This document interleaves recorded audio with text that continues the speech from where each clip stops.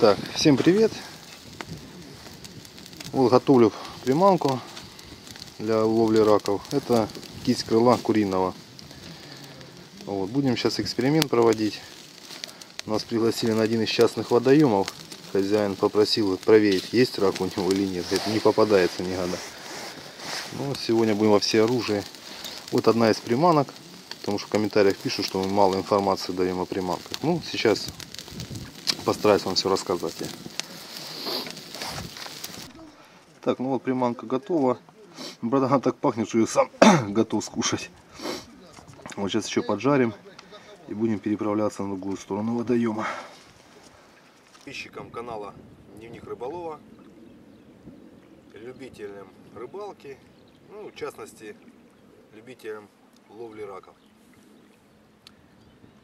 Мы сняли 3 части фильма о ловле раков, но возникло много вопросов.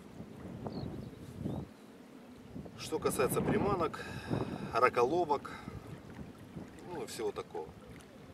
В общем, по раколовкам. Есть 3 вида этих раколовок, баянов, так называемых, размеров.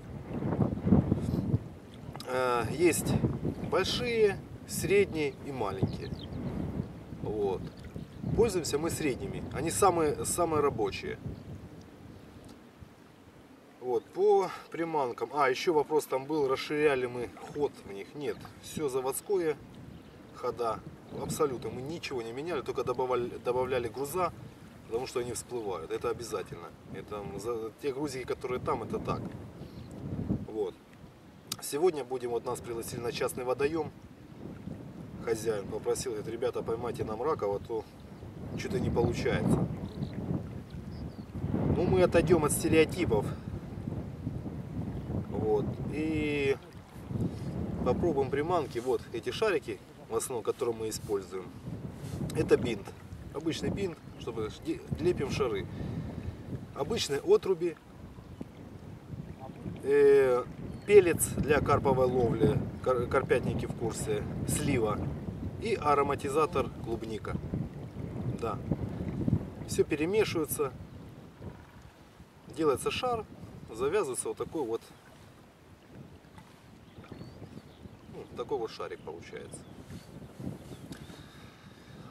Сегодня еще будем использовать кисть крыла куриную ради чистоты эксперимента. Вот. Сейчас забросим. Посмотрим, как она будет работать. Погода опять испортилась. Ехали, была солнечная погода. Вот. Ну, будем пытаться. Если какие-то вопросы есть, внизу под видео пишите. Я отвечу с удовольствием. Вот. Сейчас мы проэкспериментируем. Вот эти вот приманки, карповская, для карпа, которые. Вот. И попробуем на мясо ловить. Посмотрим, какой результат у нас получится с вами. Вот. Пока сейчас ранняя весна, март месяц. Вода холодная, поэтому приехали где. Ну, попробуем сейчас, даже сделаем так.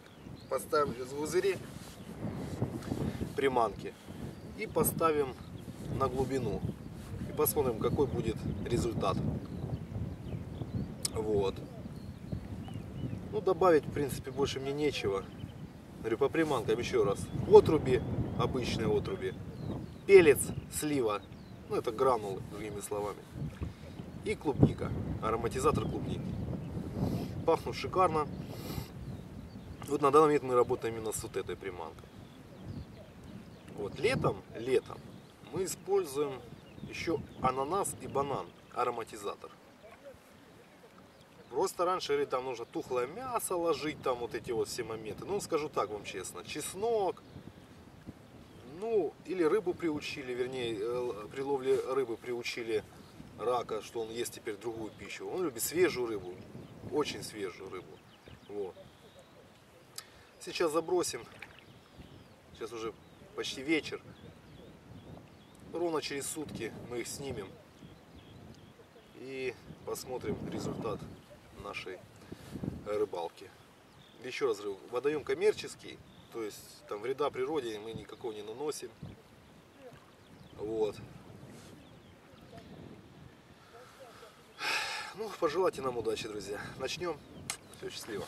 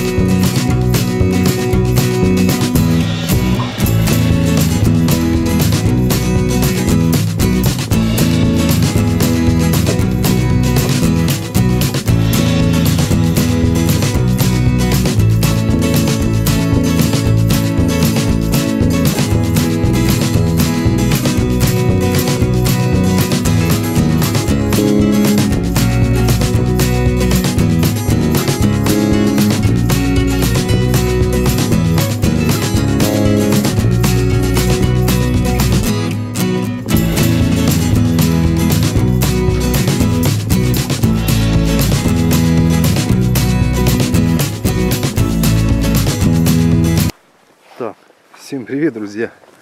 Вот второй день. Все намного позже попали, чем рассчитывали. Как всегда, загадываешь одно, получается другое. Ну, сейчас будем снимать потемка. Так, тут, по-моему, у нас первая стояла возле дерева.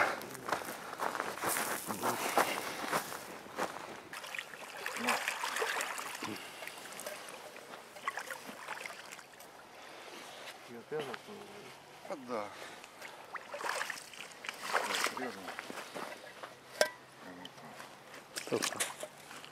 Як то?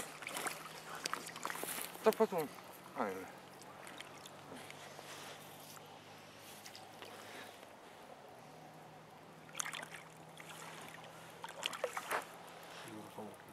Магазин, да? Да. Эти баяны.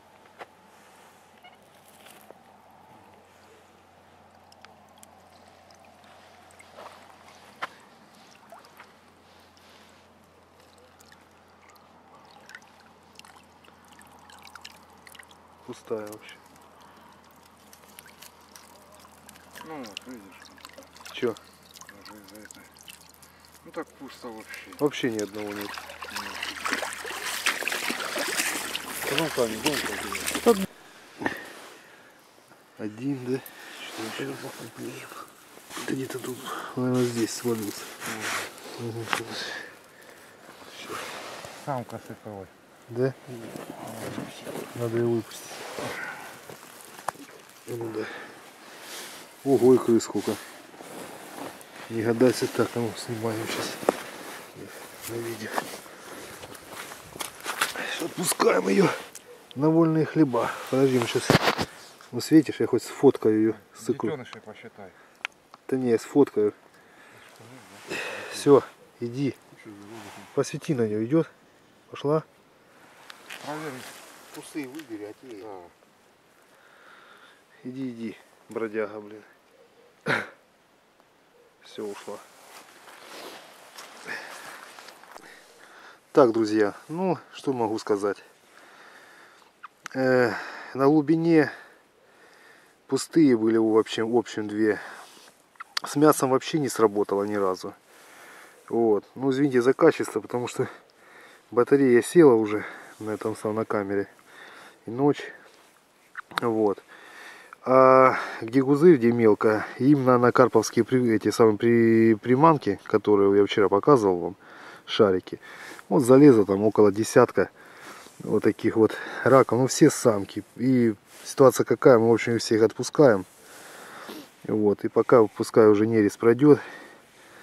В общем, и вам рекомендую не ловить их. Это просто мы проводили эксперимент. Мы сразу не ради наживы приехали сюда. Просто он здесь есть. И довольно-таки не мелкий рак. Вот. Ну, уже будем ждать тепла, когда официально разрешат ловлю. И будем с вами продолжать снимать ролики. Вот она, красавица. Вот ее детеныши будущие. Вот. Все, отпускаем ее на вольные хлеба. Спасибо за внимание, друзья. До свидания. В общем, говорю, мясо не сработало. Опять же, сработали летние приманки. Это слива, пелец с клубничным ароматизатором. То есть это уже как бы результат. Все, спасибо, друзья, до свидания. Подписывайтесь на канал Дневник Рыболова. Сейчас, подожди. Это полная икры. Ну, это тоже мамку тогда опускаем на вольные хлеба. Сейчас она в себя придет. О, кислород. Все. Пошла.